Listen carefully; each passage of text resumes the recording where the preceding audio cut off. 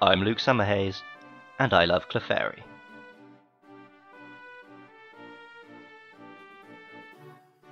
Its adorable behaviour and appearance make it popular with men and women, young and old.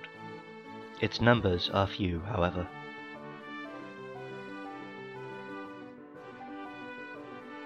Clefairy is the original cute little pink blob Pokemon. Alongside Jigglypuff and Chansey, Clefairy feels like it was created to make big, huggable plushes. And goddamn those Japanese geniuses, it works. Think of Kirby with cute brown ears and sharp fangs.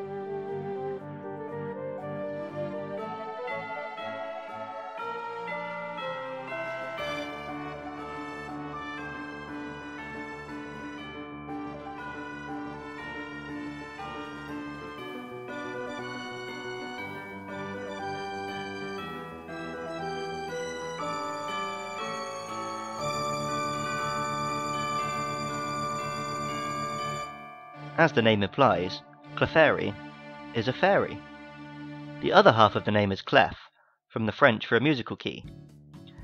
Clefairy's relationship with music is in the move metronome, once its signature attack.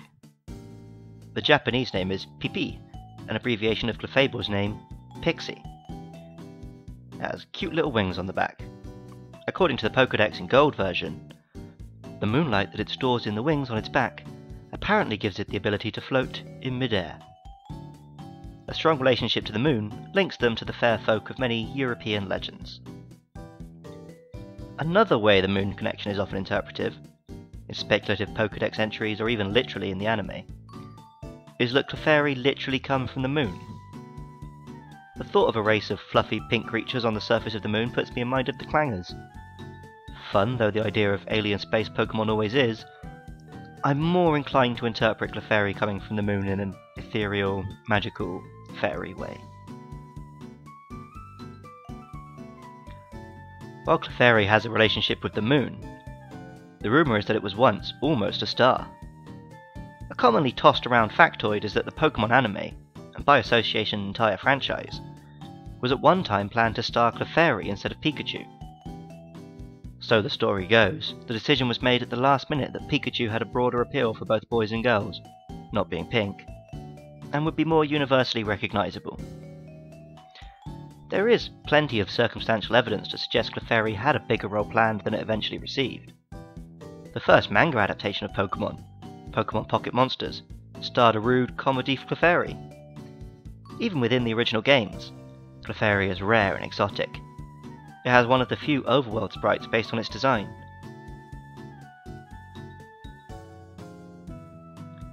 There is a great deal of speculation all over the internet that Gengar's design is a dark, ghostly reflection of Clefable. If the Clefairy family were intended as the Pikachu-esque star Pokemon, it makes sense there would be a twisted clone. With Pikachu we went on to see Mimikyu, and before that every generation has featured some new allusion to the yellow fella. Also like Pikachu, Clefairy received a pre-evolution in the second generation of Pokemon games. Cleffa is a baby Clefairy, even more round and chubby and explicitly star-shaped. There's not much more to it than that. Like most baby Pokemon, Cleffa feels like it was shoehorned in to be cute and sell toys. Not that there's necessarily anything wrong with that. Cleffa certainly is cute. With, appropriately enough, a Moonstone, Clefairy evolves into Clefable. Clefable is very much in the same but bigger school of Pokemon evolutions. It looks like a Clefairy, but it's a little taller and tougher, the wings are exaggerated, and it isn't quite as cute. Apparently, Clefable was a moderately big deal in the competitive scene. Normal type Pokemon have a pretty wide move pool, and Clefable could be an unpredictable Pokemon to throw out and bamboozle opponents. As usual, the mighty Summoning Salt on YouTube covers it in great deal on their video. As of Generation 6, however, Clefairy and Family are no longer normal type Pokemon. When the Fairy type was introduced, it was inevitable that Clefairy would be converted. Clefable went from an unpredictable novelty on competitive Pokemon teams to an absolute must-have.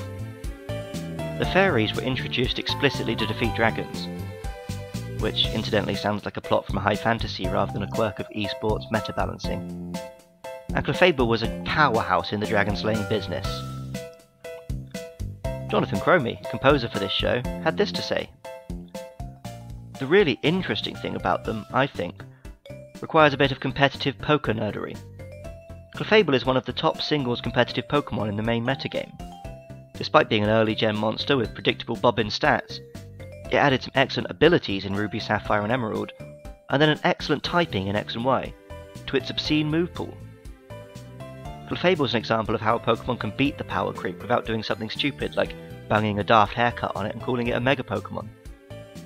It already had a daft haircut, mind.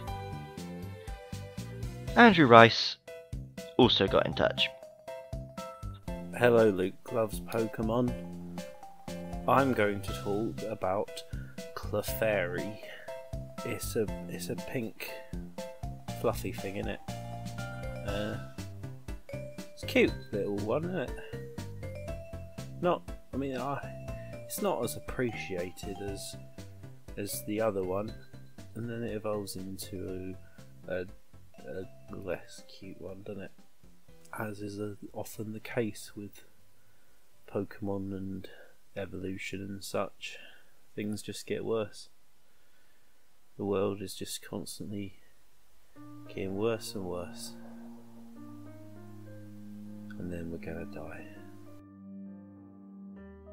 It isn't too hard to see Clefairy taking Pikachu's role in Ash's many adventures, and the novelty of Metronome bringing out new and interesting moves each week could be even more exciting than Pikachu's electric displays.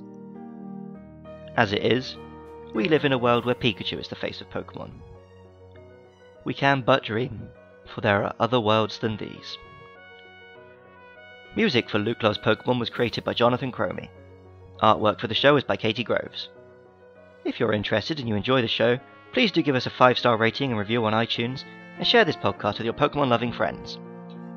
If you have anything to say about next week's Pokemon, Vulpix and Ninetales, please let me know all about it.